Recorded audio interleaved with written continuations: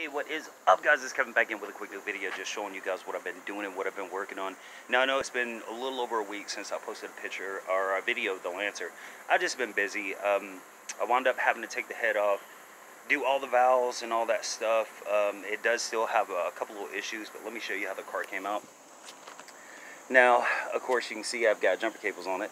I have horrible luck when it comes to batteries, but the battery was dead after setting for a couple days. But I did get everything back together, new head gasket and all that good stuff. Got everything cleaned up, and as of now, it has no leaks whatsoever. It needs a front motor mount, which goes right there. I'm not sure if I'm really going to mess with that because I've had this car for too long. I got the outside cleaned up, and as you can see, I mean, it's not a bad looking car. It's definitely not a bad looking car, and the paint's good. Everything but the hood. The hood is kind of faded, but you know, no major damage or anything like that. So let me start it up for you. Now, like I said, the battery was freaking dead, and sit here, let it charge for a few minutes. The AC does work. You can see it starts right up. It has a check engine light for a misfire, which I believe is the coil, the little spring that goes inside the coil. But it doesn't overheat. It runs really good. Like I said, everything works on it, heat, AC. It does have that little crack there, but it's on the passenger side, so cops usually won't mess with you when it comes to that. All the windows work. And considering it's like a $200 car, I had to spend, I spent $38 on the head gasket. I spent $12 on the valves themselves. What else did I spend?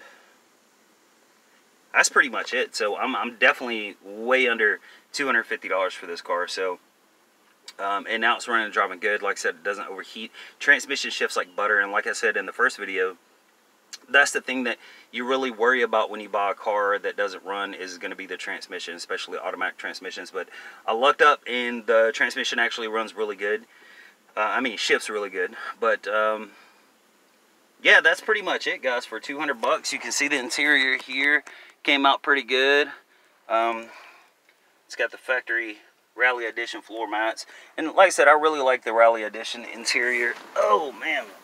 And of course the wheels and all that. But yeah, that's pretty much it, guys. I might do something about the motor mount, because what happens is there's no rubber in there at all. So when you put it in reverse, it's super smooth. When you put it in drive, the metal hits the metal and it makes it vibrate. And I did take some of this right here, and this is like a rubber coupling, and I stuck in there just to make sure that was the only issue. And I stuck 2 pieces of this in there, and it actually stopped vibration, and it ran, and you know, everything was good. But of course, with the misfire, the motor rocks a little bit, and especially like when you hit the gas, and that rubber just fell out. So I might go get a motor mount, which is probably like 10 bucks, and just do away with that. But yeah, that's pretty much it, guys. I might have 2 uploads today. I'm not sure.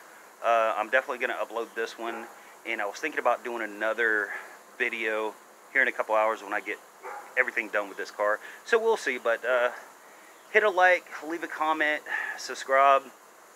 Hit me up on my Instagram, which is kevinscars80 at instagram.com, and I'll talk to you guys later.